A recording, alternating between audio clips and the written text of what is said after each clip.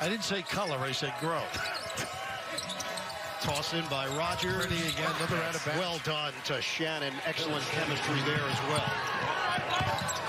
It's an 8-point difference. Just over 5 minutes gone by in this second half. Shannon hangs, hits, and a foul. Illinois on the comeback trail. 59-53, Cornhuskers. We're trying to deny the ball here. Wow. Shannon, deep one. Wow. Got him. Wow, when he can plumb Bob, never gave up on it. Hawkins back in and kick. Shannon slicing to the rim.